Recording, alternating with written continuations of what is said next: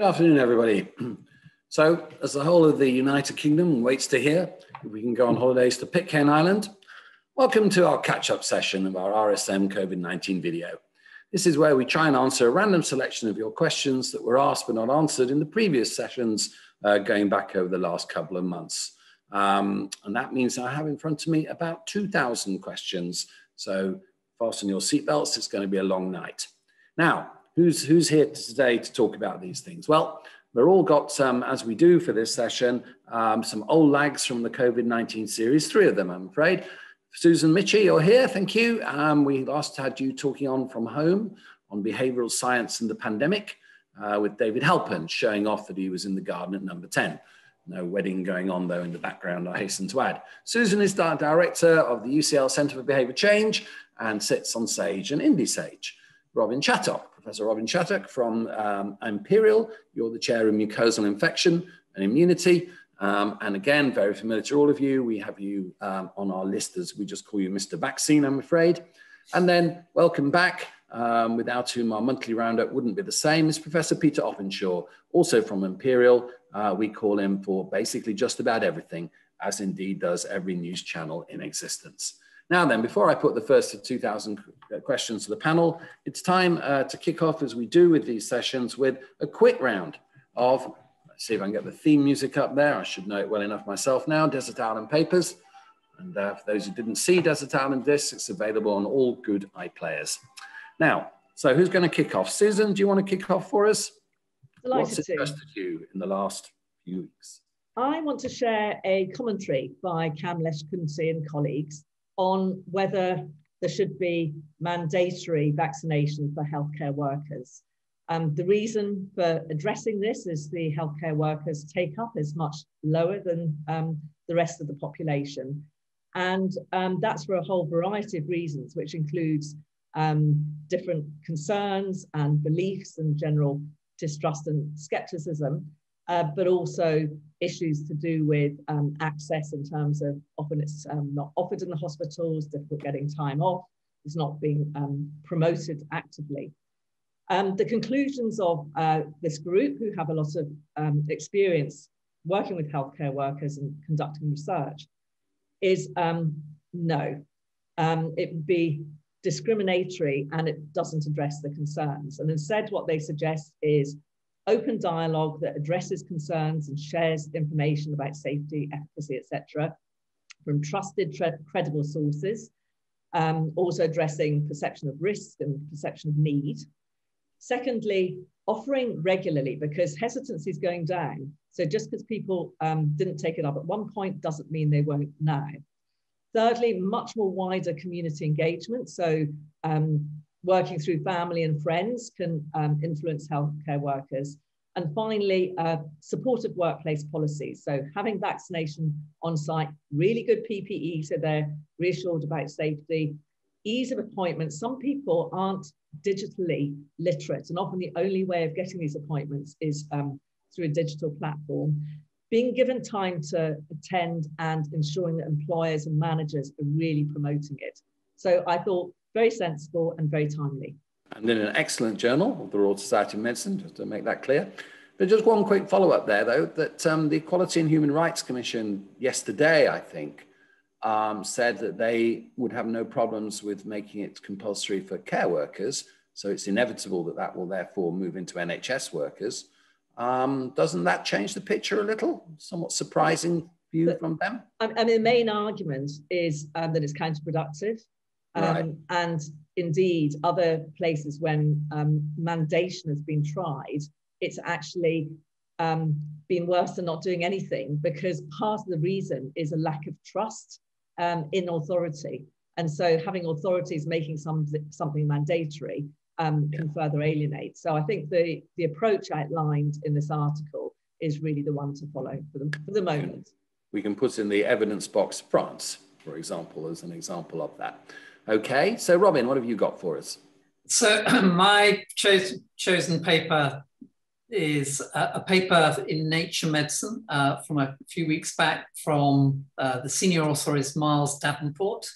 And it's looking how levels of neutralizing antibodies are predictive of immune protection from symptomatic infection and severe disease.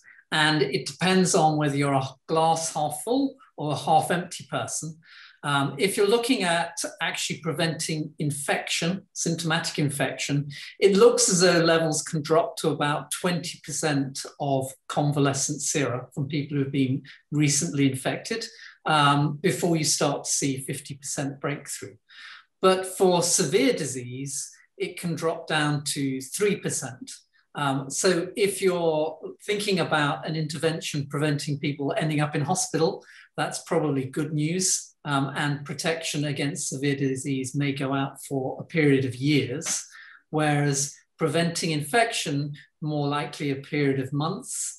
And that has very big implications in terms of preventing transmission, preventing import of new variants, versus protecting the NHS from being overrun by severe cases. And I'm sure those issues will come up in our further discussions. I would be really surprised if they don't. But just one thing though, when you say it could be protection for years, we don't know that, do we? Because we've only had this for a year and a bit.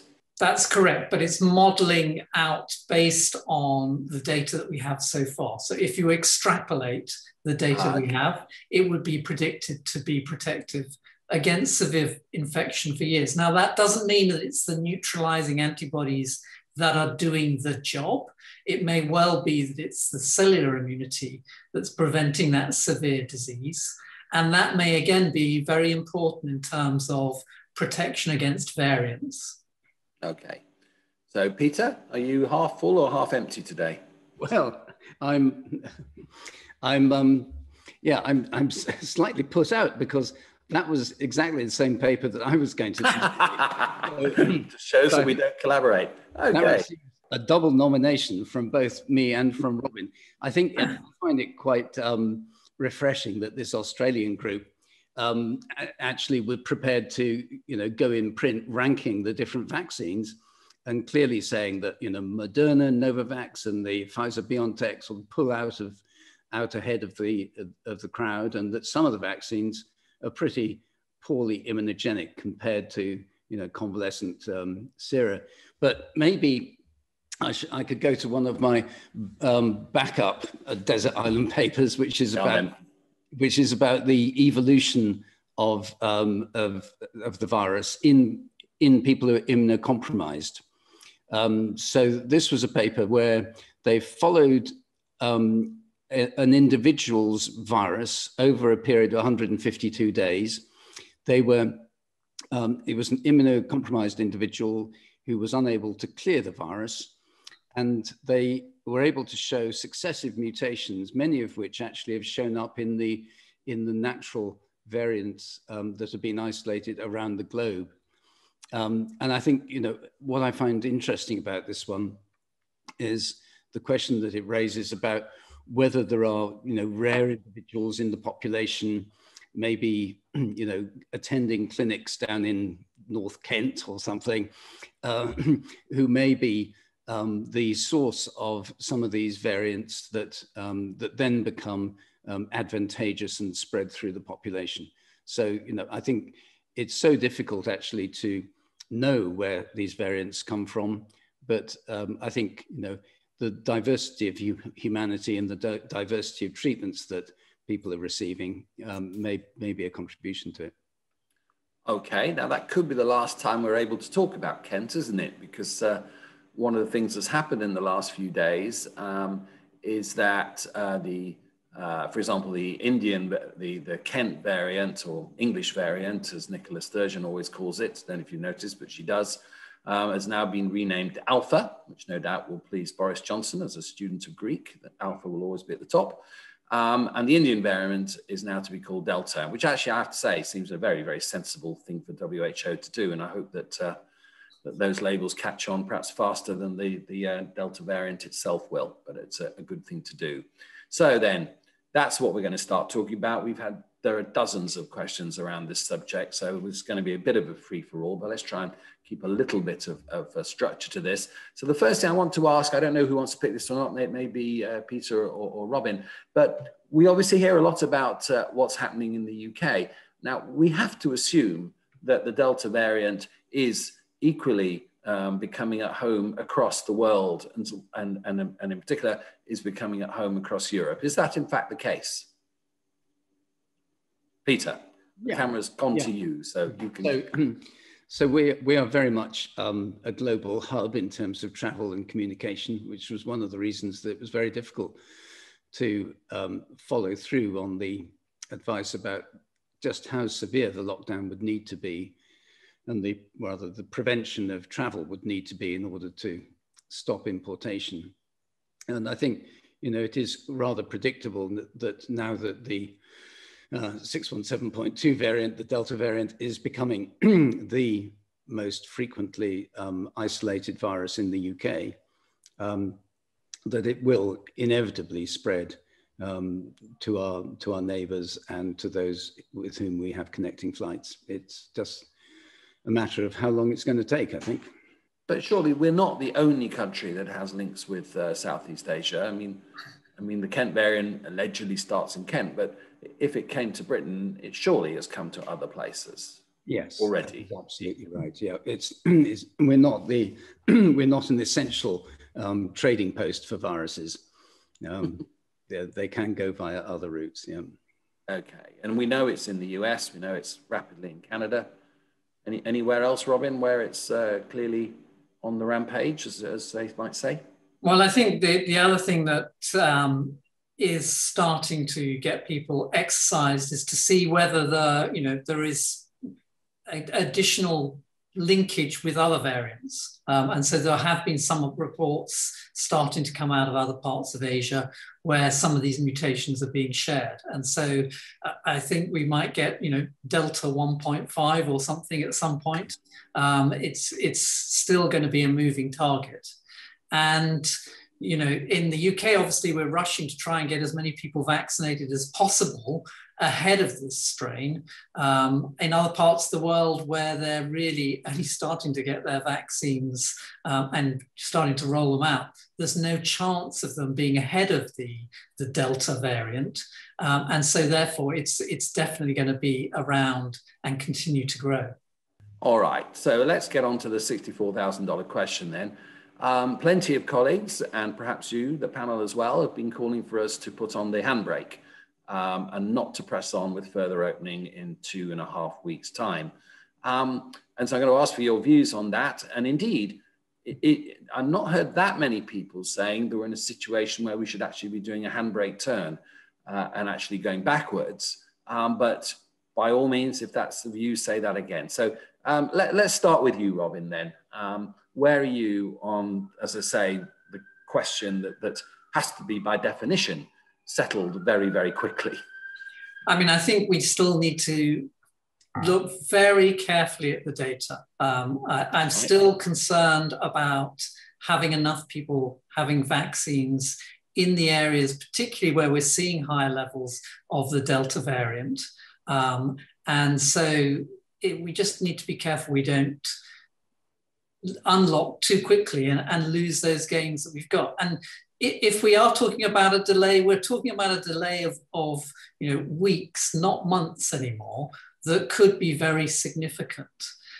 So I'm not so sure why everybody's absolutely obsessed by fixing it to a date and not fixing it to the data. And what would the data need to do to reassure you that, and I'll ask everyone the same question, that maybe not on June the 21st, but at some not too distant point, we would be proceeding in a forwardly direction and not driving backwards? What would you want to see? For me, it would be a mixture of two things. Seeing that enough people had their vaccines, ideally 2 shots, particularly in those areas where we're seeing the highest incidence of the Delta virus. And also to see that we're not seeing significant breakthrough infections with individuals that have had 2 doses of the vaccine and at least 2 weeks from their second dose. Okay. And we'll come back to that question as well, actually, on what about vaccine policy. But so I take it then you're making a fairly uncoded thing that we should not proceed at pace in the next, when, according to this the date that has been set, not in stone, June the 21st? You think we should be delaying for some weeks after that? I think we should be being very cautious about I'll take that as a yes. Decision. I think that's a yes, Robin. Come on. Okay, Susan. I agree, and I think if one's, on the one hand, levels are still low, but on the other hand, the minority of the population have had 2 doses, and we know there's a degree of vaccine escape after the first dose. And in addition to that, people's behaviour is changing. People are interacting more across households, across communities. This week is half-term week where people are travelling all over the country, so a lot of intermingling of different households. And the concern is in terms of the rate of rise. And until that has leveled off and we're not seeing these kind of worrying spikes, then I don't think anything else should be lifted compared to what there is at the moment. And the other things that we just have to keep thinking about is ensuring that there's a functioning test, trace and isolate system, which there just isn't at the moment, because that's a cornerstone of pandemic control. And we can, even if we get away with this now, hopefully we will, but it is a race between the vaccination and the variant, we still are putting ourselves in danger by opening up without a really good system that can jump on the outbreaks that inevitably will happen. Okay, and Peter. Yeah, so I don't know whether, Susan, you'd concede that it does seem to be working a bit better in areas where they've got local track and trace in place. Yeah, definitely. And that there have been some stories of success, even with this more transmissible Delta variant. And I think it's so important to get the vaccination rates up. And you can also argue that we should be vaccinating younger people because they have perhaps more of a role in transmission. With the original strains, there seemed to be relatively little evidence that transmission amongst younger people was driving the epidemiology. But now looking at the parts of the population from whom virus is being identified, it's extending down the age range, which I think does justify some extension if those vaccines are available, and that doesn't mean depriving more needy people of the vaccines. Okay. Now, obviously, my job is to put to you what an awful lot of people have been putting in the question box over the last few weeks, because this has been coming up onto us. And the obvious question is that, this time last year, the population pretty much agreed to do what they were told, as it were, or they decided themselves to do, for the very good reason of saving the NHS, saving lives. And we know that largely was in the elderly, almost entirely. In fact, I think under 50, it's something like 2 or 3%, isn't it, of the casualties. And now we have 97% of the over 80s double vaccinated, 87% of the over 60s, 72% of the over 50s have been vaccinated with both doses. So it is not the same as it was this time last year or at Christmas. It's a very different environment, and therefore our risk decisions, we have a lot more room to maneuver, one would say, because we pretty much got it as good as we could. Still do a little bit better, but we're not going to get more than 97% of the over 80s, are we? That's a success in any possible view of the word success. So again, why are we not taking that into account in the sense that we can take a few more risks now? I'm not saying that's my view, but it's a lot of people's views, as I'm sure you know. But surely that is being taken into account. And if you look at the percentage uptake by age, as we're coming to lower and lower ages, the percentage uptake is lower. Yeah. So that is a concern. So I completely agree with the first speaker that we just need to keep an eye on this. I mean, as far as I've heard, really, it's the next week or 2 weeks which will provide the data to give the confidence that this is not going to run away like it did when we had the Alpha variant before Christmas. And, you know, I think the other thing is learn from the past, learn from what happened in the UK previously, and learn from what's happened in the other countries when they have managed to contain what looks like another wave. So we didn't act early and decisively enough and ended up with a second wave. If we want to be sure of avoiding another wave, which I think is the primary aim, then be cautious at this stage until there's more certainty. Let me just push you slightly on that, because if I don't do that, others will. That's fine, but why would we now be worried about another wave in the under 30s? Why should we? I can know why we were worried about it this time last year, but now why would we be worried about it? Two reasons. One is the higher transmission, the more mutations, and therefore the higher the likelihood of a variant that could undermine our vaccination.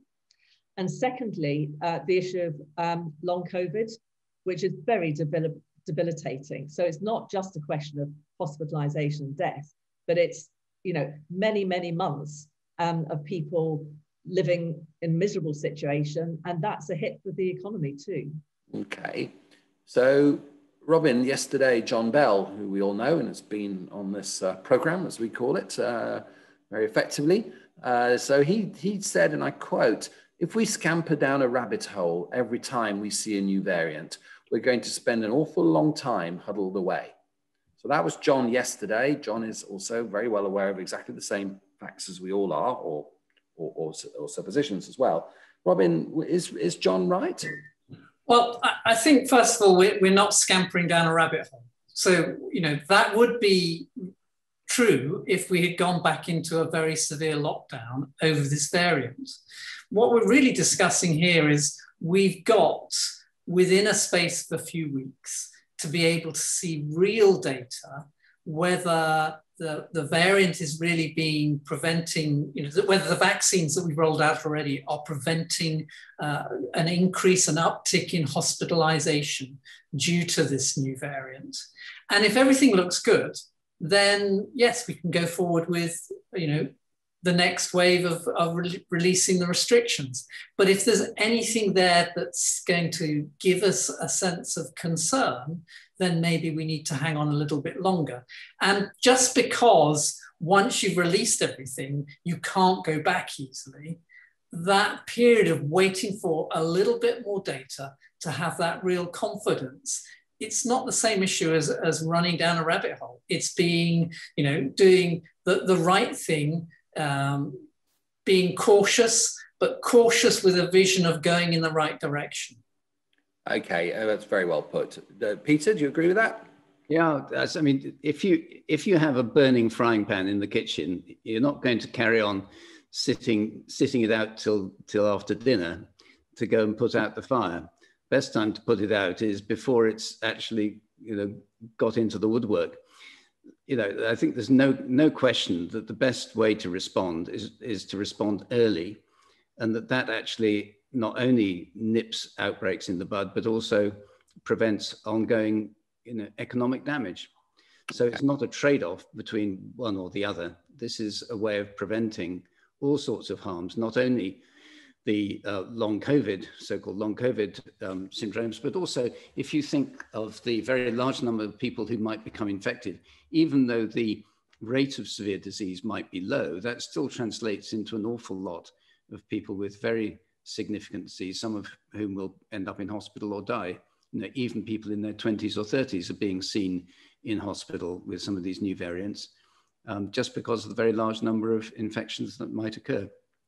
Although when Chris Hobson, head of NHS providers, did his ring round, as he does regularly, of all the main trusts, he was saying that they definitely are busier. But then he said what was really interesting was that apart from there was quite a few injuries over the weekend, people, trampoline injuries apparently. But apart from that, there were two things. One was the increase in mental health cases, particularly in young people, that have clearly been building up massively. And we're already completely out of beds for eating disorders and CAMS, children and young people. And the other was severe complex cases, but not COVID severe complex cases, who again have been delayed and delayed and delayed and are now, on many of them, in a very parlous condition. And he was saying that that's why we're getting busier at the moment, of increased admissions and increased workload, less so COVID, which, as you say, we are admitting people who we would not have admitted this time last year. I think that's a fair comment. Yeah, Not I think in favor of it. We do need, to wait a little while and see what happens. But waiting until we see a whole lot of deaths is going to be too late. How do you think we're going to come to this decision? I just noticed yesterday that the Swiss are holding a referendum on this. Now, we've probably had enough of referendums in this country, but nevertheless, it's an interesting way that they are in 10 days' time holding a referendum on COVID policy. I'm not sure if this is the exact question they're asking, actually, but let's assume that they are. Do you think that's a possibility, that we would have as we move further and further into what is the issue of trade-offs and really complicated decisions that are not easily solved, even by the geniuses on Sage? I just noticed the Swiss are doing that. I mean, now they have a tradition of doing that, but do you think there's time to get more of a mandate if we were to continue with certain policies or change our policies? I just put that out as an interesting thing. Susan, what do you think? I think it's never too late to begin engaging with communities on big issues. And in fact, this is something that the behavioural science group within SAGE has been calling for the best part of a year, especially in relation to adherence. So the more that you engage with communities, the more you're likely to get the policy decisions right, especially when they depend on those communities being able to do whatever's being asked of them. And secondly, by the whole process of engaging, consulting, listening to a diverse range of communities, one's more likely to come up with more appropriate and effective policy, but also those people are more likely to have ownership and therefore more likely to adhere. So I think it's a win-win. It just hasn't been done. And I think it's at a great loss. And I think that, as I said, it's not too late. The sooner that this can be done on a whole range of issues, the better. Okay. I still think it's unlikely we will follow the Swiss example, to be honest with you, but it's just interesting what they're doing. Right then, let's assume, for the sake of argument, that there will be some delay brought in the next few days. What should we be doing in this time? So first of all, Robin, what is the vaccine strategy then that's best needed to combat Delta or indeed variants in general? What should we, or do we just sit tight and continue what we're doing, or do you think there should be some changes? I think we have to continue what we're doing and try and accelerate getting everybody to have 2 doses. So, now actually the onus is not so much on having a long delay between those doses, because we know that really this variant needs both doses for people to be well protected against it. So to do everything that we can to accelerate that. Okay, so you're saying we should now be bringing the 2 doses closer together. That doesn't mean that we were wrong to extend them earlier in the year. Correct. I mean, maybe we were lucky because the Delta variant wasn't there. I think it would have been a very different case. But, obviously, when we started off, the vaccine was matched against the strain that was circulating, the predominant strain. So we were in a different place at that stage. Okay. And I did notice, I think yesterday's New England Journal, it's Eric Topol, well, no, it wasn't his papers, he just put them on Twitter. But there was an argument that actually there might be some advantage now to actually mixing. So do one of one and one of the other. And I can't quite remember what the argument was, but I'm sure either you or Peter will immediately tell us what the argument is. Peter, do you want to say? So there has been a study that isn't out yet, but which was sort of press released in Spanish, showing that if you swap from one vaccine to another in between the first and the second dose, that you actually improve the immune response.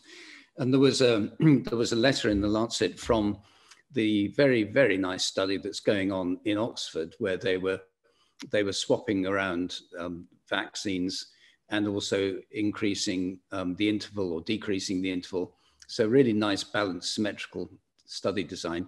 And I think we're all waiting for the full results from that. But so far, they've reported on some of the side effects, which seem to suggest you get more of a reaction sometimes if you swap around. And that might possibly be accompanied by a better immune response. It makes immunological sense that actually you might get a good response by briefly, for people like me, just explain what the immunological reasoning might be for that.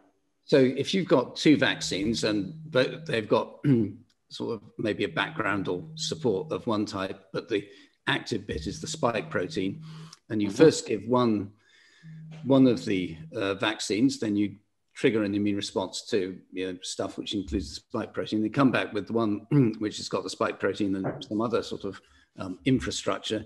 Then the immune system recognizes the spike protein advantageously because it's seen it before, and so it responds again. So I'm sure Robin can explain this. Was he wrong, Robin? Was that wrong? No, he was right. I mean, obviously, it is the case where the vaccines are very different. So, a viral vector combined with an mRNA vaccine makes sense.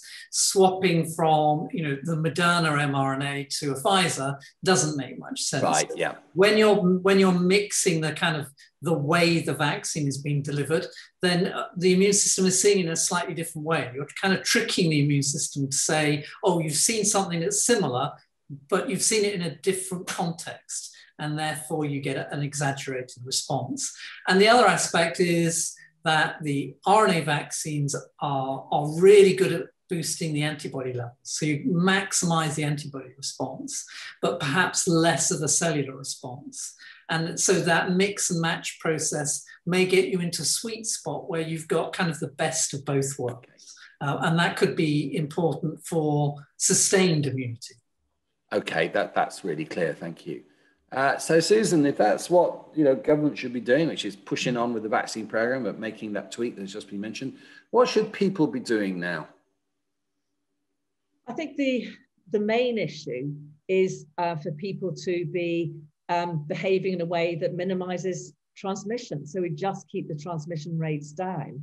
And obviously over the last few months, it's become more and more evident that aerosol transmission is a really important primary transmission route.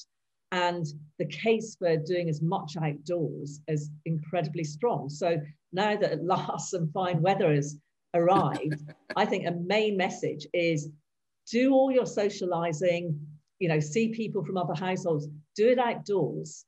If you are indoors and seeing people from other households, make sure windows and doors are open. If you're going to shared public spaces, whatever they might be, pubs, restaurants, or whatever, choose wisely. Go to ones that aren't crowded, go to ones that you can see are well ventilated. So if I were the government, I'd just be pushing that message out.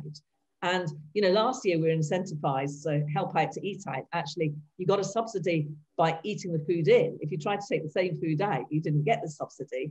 Maybe this year they should just turn it around and you get the subsidy for eating outdoors. That's a good idea. Yeah, well, I hope the Chancellor is listening. I mean, at the moment, that would be a delightful idea. That's true. I mean, and this is just a general question, partly for you, but part for everyone as well. Now, at the moment, you're saying that people should be encouraged, advised, and, it is much nicer eating outdoors now. Obviously it is. I was doing it last night. Do you think we're now moving into as Chris Whitty said, as we move from, on this program, as it said, from the pandemic to the endemic stage of COVID, that the time for pulling back on mandation is now close to with us? Are we at that point now? Well, there's a paper coming out from SAGE, and I do hope it comes out sooner rather than later, because it's been on the stocks and not been published for a few weeks now, which is all about moving from a strict rules-based to more of a risk assessment and risk management approach.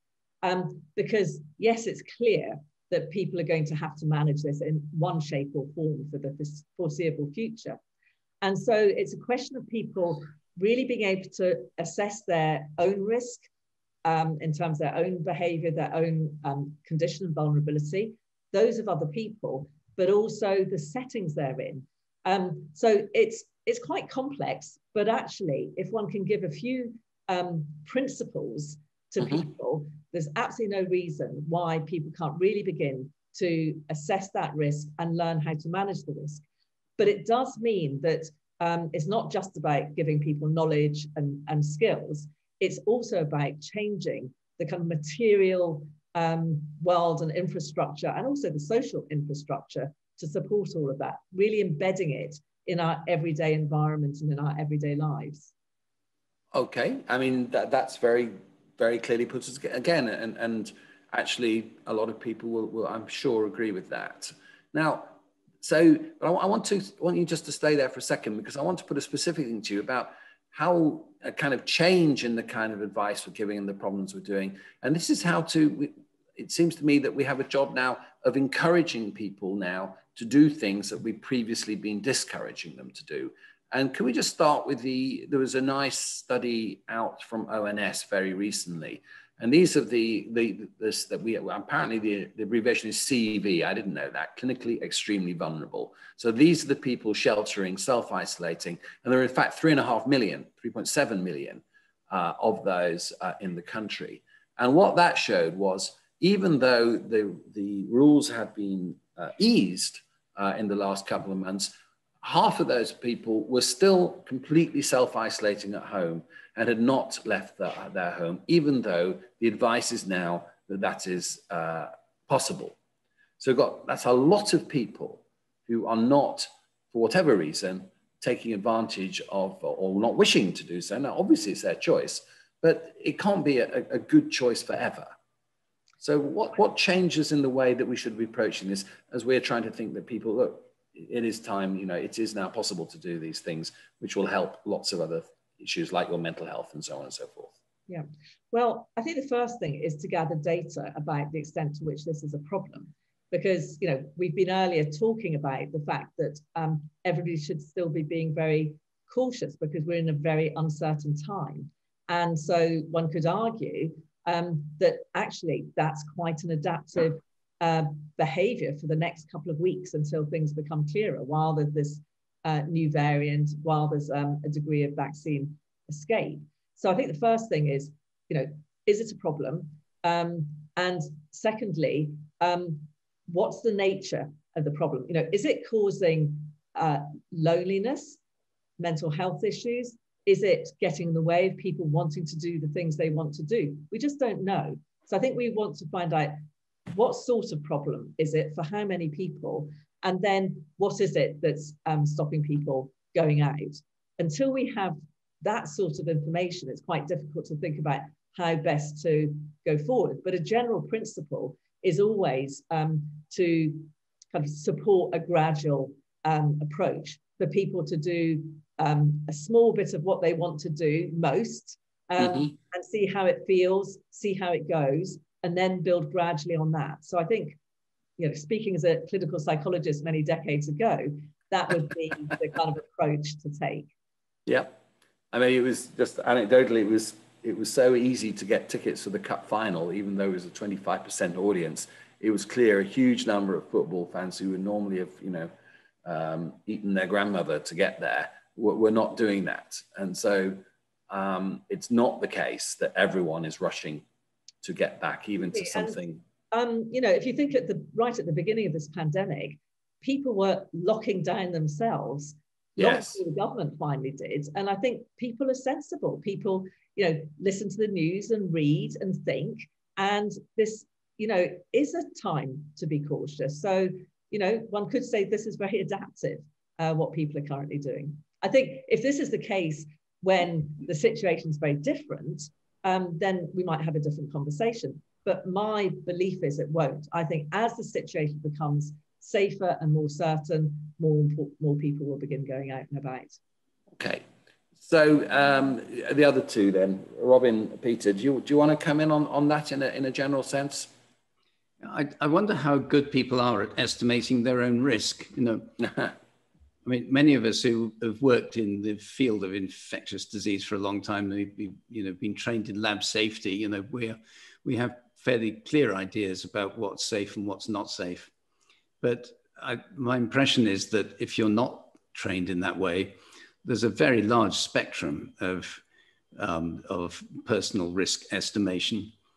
But I would say I totally support Susan in the idea that trying to transfer a responsibility to being more of a personal one would be highly desirable if it can be shown to work. I think that if people think that it's somebody else out there who's making them behave in a particular way, that's much less likely to cause appropriate behavior than if actually you regard it as you versus the virus. Simon, can I just come back on that? Because although the personal responsibility is a part of this, there's also the government responsibility to make settings safer.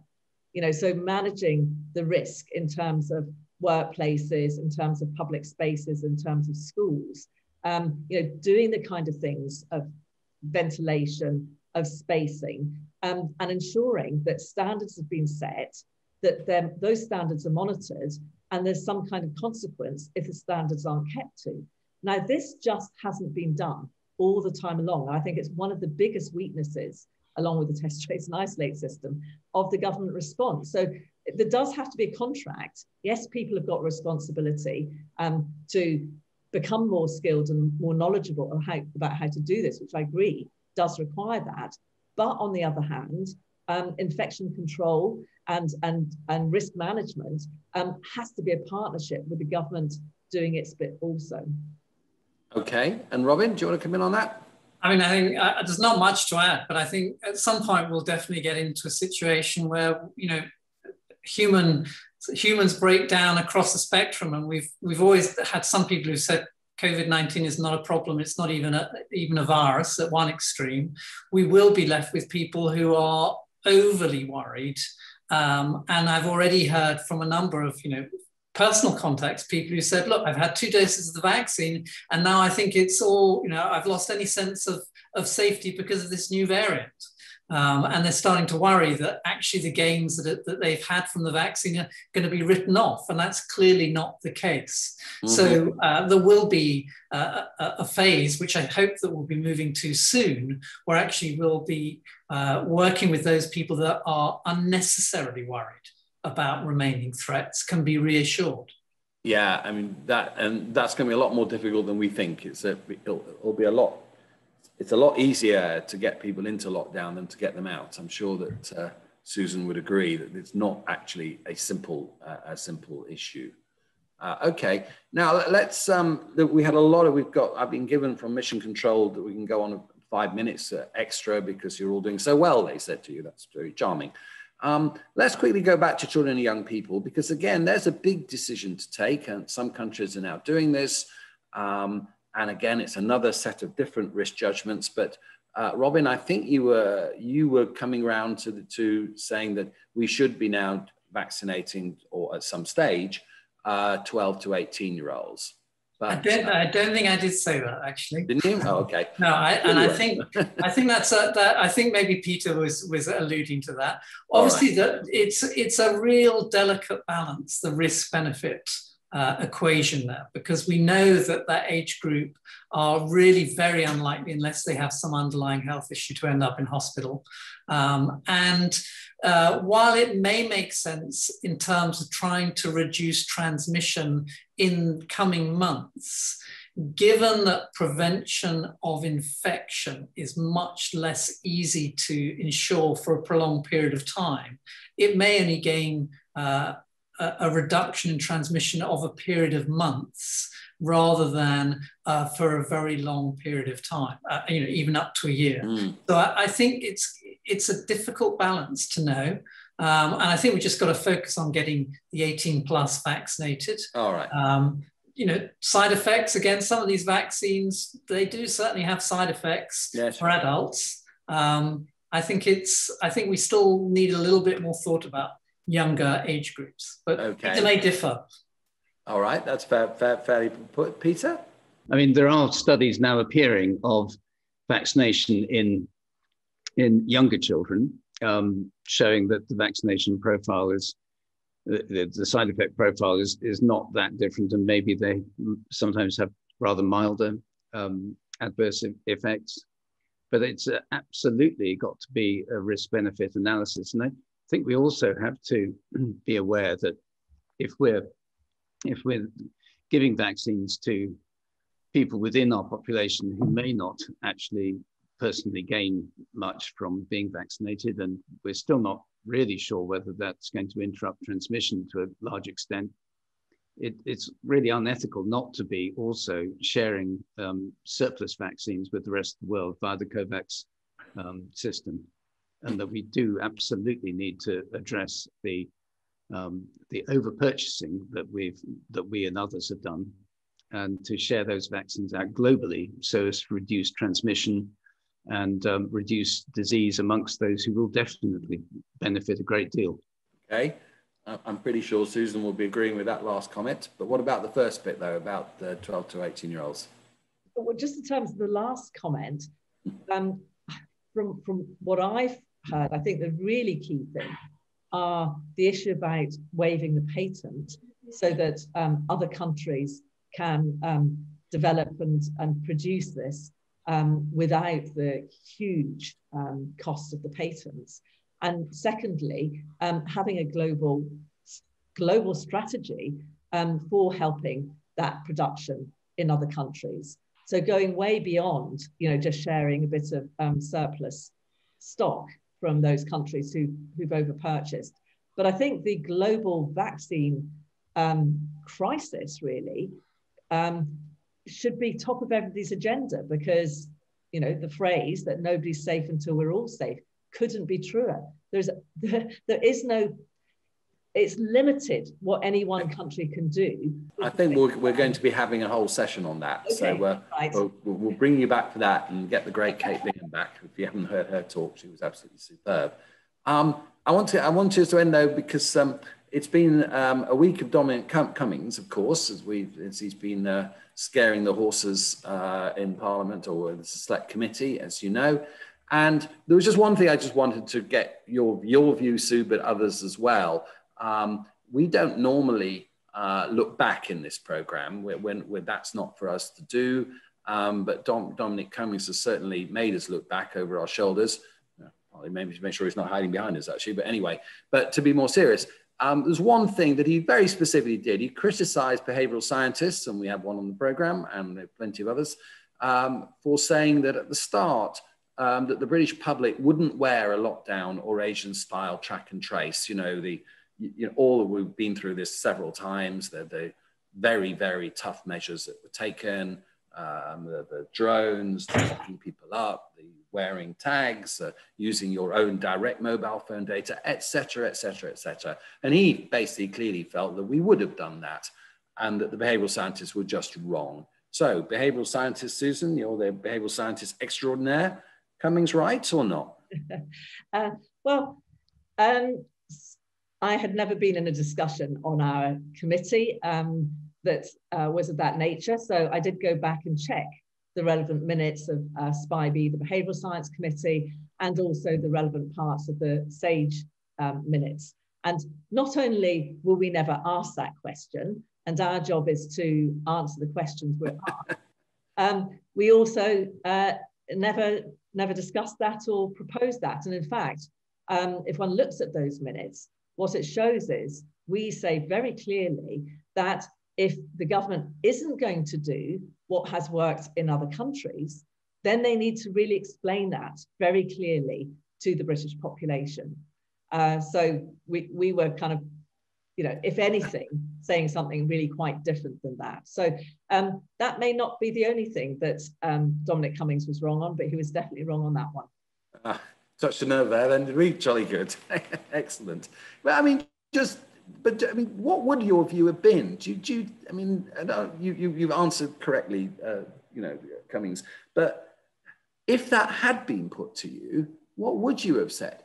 Well, I think we can all look back to that, and everybody really was saying, looking at Wuhan and saying, like imagine that, all of London locked down.